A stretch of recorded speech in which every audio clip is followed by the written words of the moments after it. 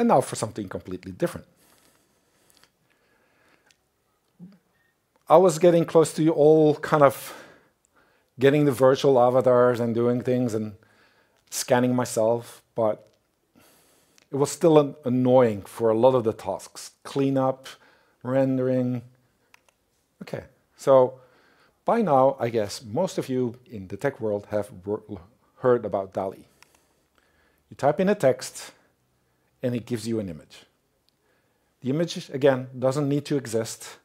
It doesn't care.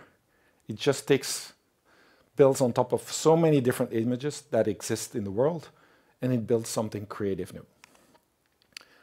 Dall-E, okay, an astronaut on a horse, you can type in different things. But it might get things wrong. So things that aren't actually possible in the real world, although this could be possible, especially in Belgium, but it is not something that's actually happening. And some weird stuff, like, probably you never see Anakin Skywalker removing the sand with vacuum cleaner. So this Dall-E is part of OpenAI, and OpenAI is pretty much closed source. And they built another kind of way of interfacing this, querying this. Instead of an API, they used one of the bots, and they called it Midjourney. But then, lo and behold, nobody's going to stop with the kind of closed software. And there's always that one group that will think about making things open source. Thankfully, Stable Diffusion, they use a slightly different model than Dall-E, but at least you can download the software, you can run it yourself. It's going to take forever, but so they spent, what was it, $600K on generating the model. So good luck if you're at home, but at least it's reproducible. And you don't have to build a whole model to use it. So you can just use it, download it, and kind of generate your own images. And you don't have to rely on an API or get credits from something else. And so, again, open source prevailed, and it is now surpassing OpenAPI, which wasn't really open, to real open API. And you can even search the data set that was used, because sometimes you don't know what images are used in the data set, and for copyright reasons, you want to know. And as you probably heard in many of the data talks and machine learning, the data that you put in will determine what is generated. So this is a set that, of data that got changed for Japanese culture. So the left image in the middle is a salaryman oil painting, European style, and then the same thing, Japanese style. But they needed to have a different set of images to do this. And of course, the whole explosion after this, whether that's your Photoshop, your Figma, all the graphical tools all of a sudden had, like, you don't have to design things anymore, just type the text and the image will appear. Well, almost. And they're able to do cool things. So you type in one text, and then you type another text, and then you type another text. So first one, like a brightly lit room, and then standing in a church, and you just keep adding things to the scene. Again, pretty mind-blowing. This is technology available for everybody, so this is not something you have to pay a lot of money for. And then it started to completely get creative. So you generated Baby Yoda, you generate a galaxy, and then you start connecting the images with the pieces in between. So again, first, more stars, because you can never have enough stars in Star Wars.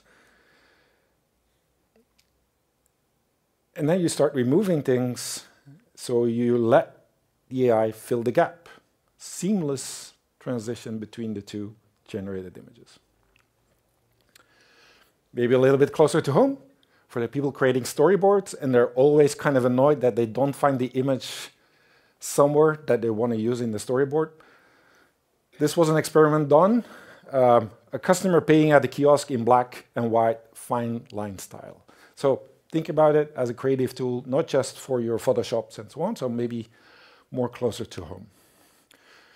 And we talked about the game engines, and in the game engines, they started also creating plugins.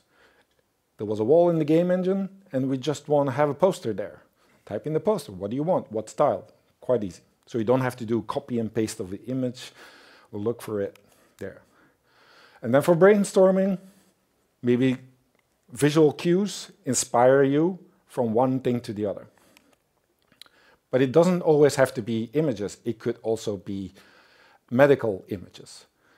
And again, maybe you need a bigger data set or kind of have things that you need to test. So this generative is not just confined to creative art there as well. What about the house? You always want to express like to the architect, like this is the house that I really want. So you start typing the text and it just generates the house style that doesn't exist because you can't find the image on the internet, but this is exactly what you wanted. You can go beyond 2D for 360 images, similar thing. And then you can do different things. With the text, you can type what you want to select to cut or to mask. Here you would type select business suit. And all of a sudden, instead of having to manually select all the dots, it knows this is the business suit and you can just say delete this and replace this to a battle suit.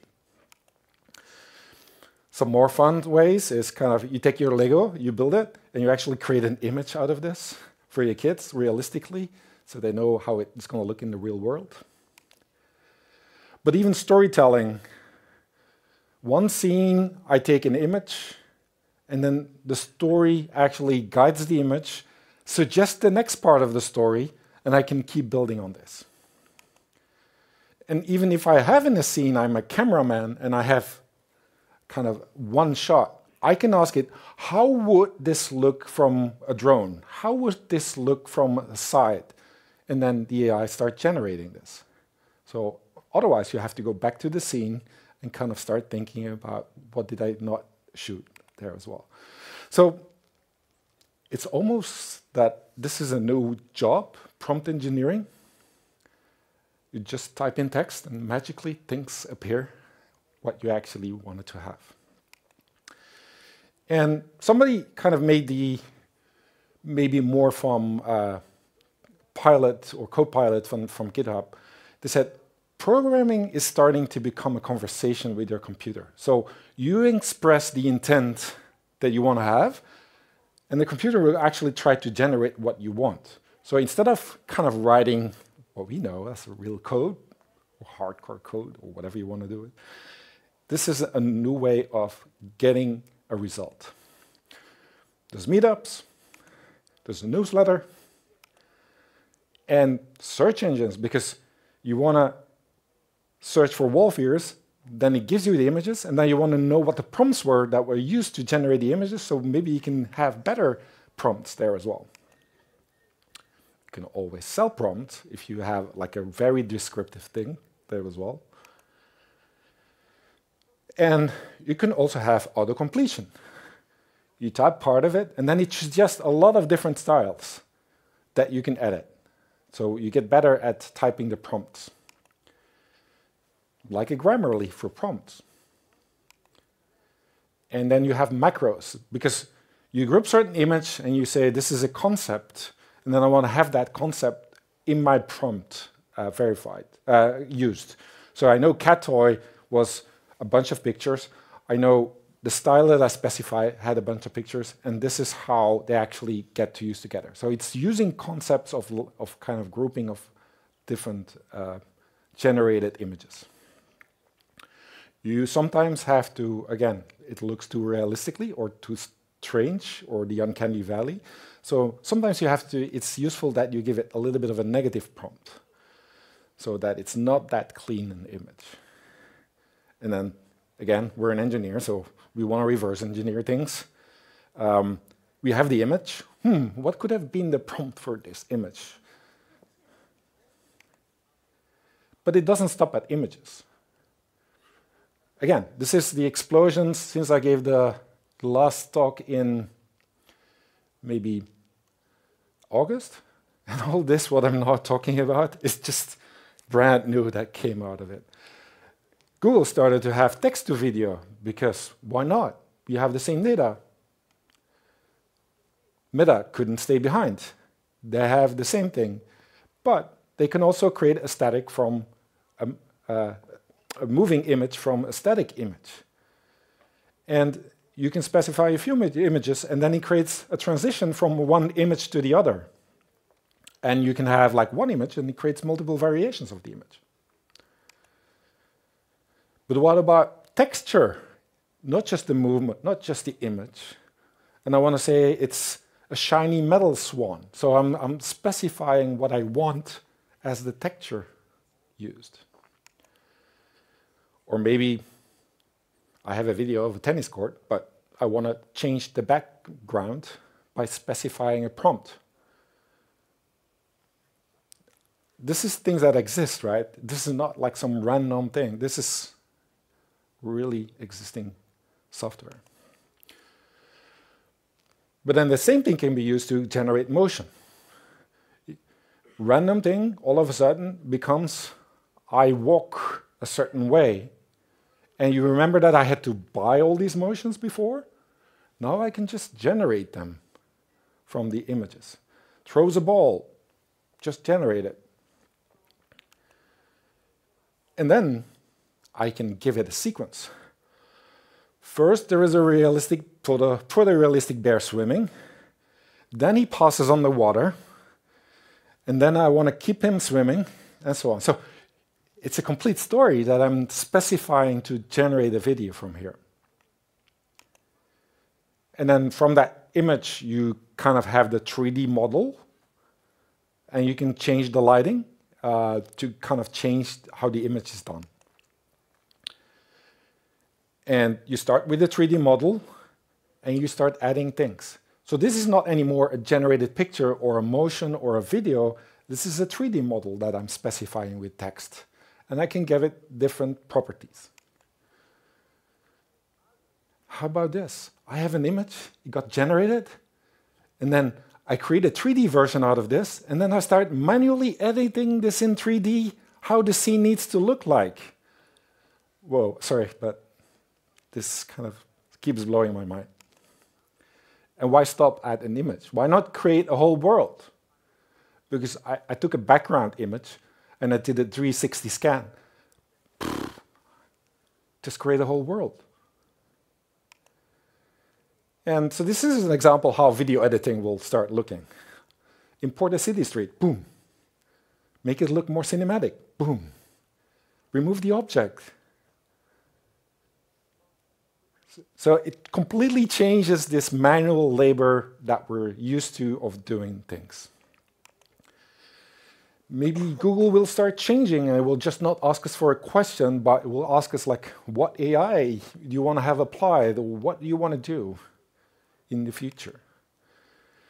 And as always, the engineers will ruin it. We're starting with a simple prompt engineering. And you probably will end up with prompt flow, prompt lake, prompt queue. Too complex, but hey, let's enjoy the movement right now. This is a bunch of books I recommend. I'll keep the slide up later. To summarize, my simple journey of creating myself for a video is not ended, but I was amazed of all the things that I learned and how things keep changing. When you're working, let's say, a regular company, you have a form and an HTML and an API. This field is completely different, so I had to learn so much new things to get going. I hope this actually inspires you to start looking at this technology, at the real code, and maybe start working and contributing to this. My hope is to have a conference about this here in Belgium, somewhere in March or April, where I try to get engineers in the room that can explain actually what was happening, what I've shown, because I just gave an overview of all the things that are doing. And I hope I can see you there. So you can follow me on Twitter to get more announcements.